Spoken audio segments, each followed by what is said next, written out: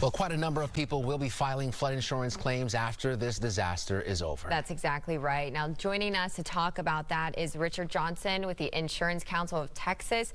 Thank you so much for joining us. We want to first ask you if you have any flood damage. Yeah, absolutely. Thanks for having me. The first thing to ask is do you have flood insurance? Flood insurance is something that's not covered in your typical homeowner's policy. It might be in a renter's policy, so you should check that out, and it would cover your personal items that would be in your within your domicile. So that's really the first thing I'd be checking is to or looking into is if you have flood insurance policy. But you probably know if you have it, and if you don't, you don't. But if you don't, what is the window of opportunity for you to file, and how does that impact today's situation? Yeah, if you do have it, go ahead and file. If you don't have it, call your insurance company anyway. At least get your if your automobile is flooded or damaged, you may not have that property insurance, but at least if you have comprehensive coverage in your auto insurance policy, you can get that claim.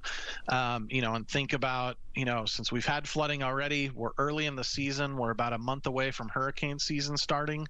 Think about that flood insurance now and buy it now, because it takes 30 days for that flood insurance policy to kick in after you buy it.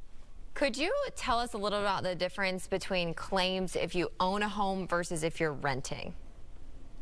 Yeah, really, it's going to work exactly the same. So if you're renting a home, the claims that you're going to file are really on the personal items. So if you were to pick up a home and kind of shake it around and all your furniture and personal belongings would fall out, those would be the things that you would be looking into. Whereas if you own a home and you are filing a claim on your home, that's everything inside, all your personal belongings, but also any damage that was done to the building. If you're renting, damage done to the building, that's going to be the building owner or your landlord or the person who owns the property versus the person that's leasing. Yeah, for folks who may have evacuated from their property and they go back, should they be taking inventory of this damage? Any pictures, videos? What is the best way to kind of make sure you have all the information in one place for the adjuster?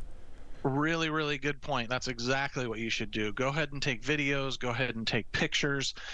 Start making a list of the, especially the big ticket items, any electronics, any kind of jewelry that you might be looking for.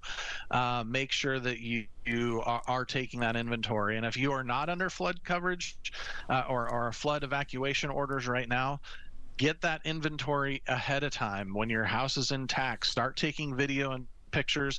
Just sit in the middle of your room with your phone, take a video, email it to yourself, just so you have a record for the future, so you can show your insurance company the items that you did have, what type of flooring you might have, what kind of countertops, and what kind of personal items you might have in your house as well, and just to get a good image of what your home was like before the damage. All right, that's some really good tips there. Richard Johnson with the Insurance Council of Texas. Thanks so much for that insight. Thank you for having me. Appreciate it.